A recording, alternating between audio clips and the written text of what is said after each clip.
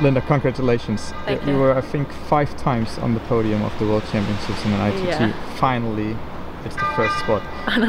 How surprised and how relieved are you after that day today?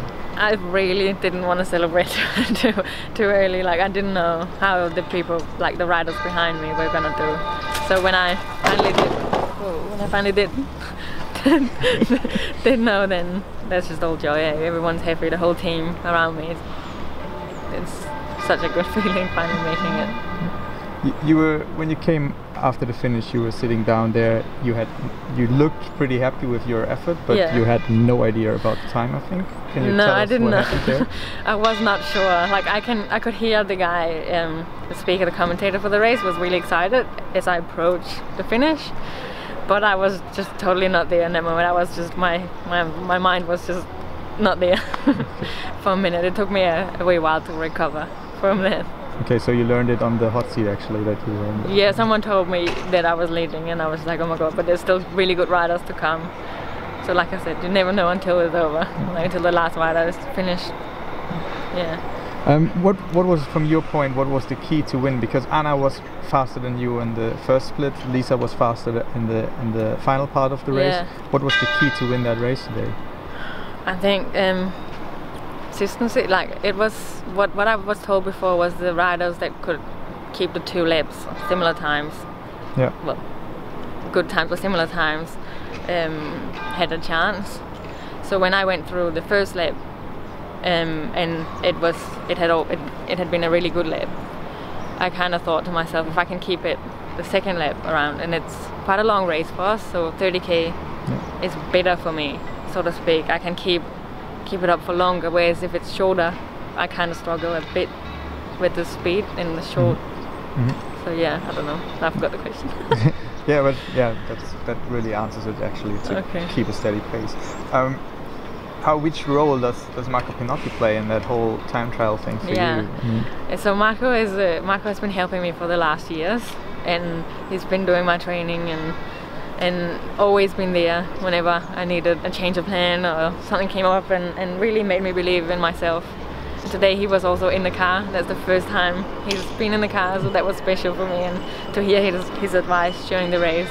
Like he's got so much knowledge, and time trials was his thing too, and like he works with BMC too, and he had success with the team time trial, and he's just such an amazing person and trainer. Okay. Besides working with Marco, you focus totally on the time trial, at least when you see your race program. You didn't race a UCI race since June, I think, if I'm right. So that was the big target of the season? Or? No, the thing is, over here in America there aren't many UCI races, and I've been living in America and riding for an American team, so we didn't have any UCI races over here.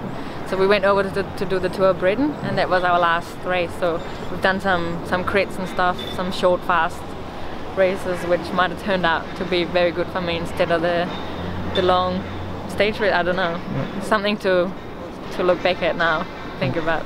But did you think during that time? Did you think that's a good way to go on to the Worlds with? I was nervous. Yeah. Sorry, I was very nervous because you don't. I didn't know. Like Lisa said in the press conference, we haven't actually done many time trials where everyone's been there. So I didn't know where everyone else was. I can only think of where I am at the moment.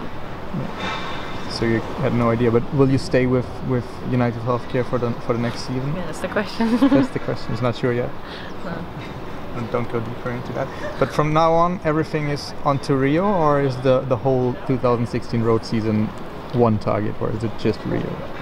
Now with the jersey, I don't. It's different, isn't it? So it's different in the sense that, of course, it's nice to come out and show the jersey and that. But the biggest goal, and I think for everyone, is Olympic Games.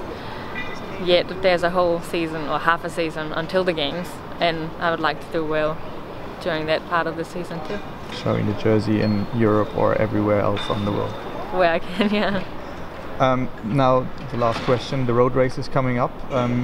What do you expect there, and is there time to do a New Zealand Danish party tonight, or what would be a Danish or New Zealand party? I think I'll have a drink, maybe 2 tonight, and then start thinking about Saturday. We only have 3 riders here, so we have a very small team, but who knows, like small but very good team. Okay, so there could be another top 10 for you. We'll definitely try. Okay. Yeah. Okay. Then good luck with that, and yeah, have some nice drinks tonight. Thank you. And good night with that jersey, actually. Yeah, thanks. I'll wake up tomorrow not knowing what happened.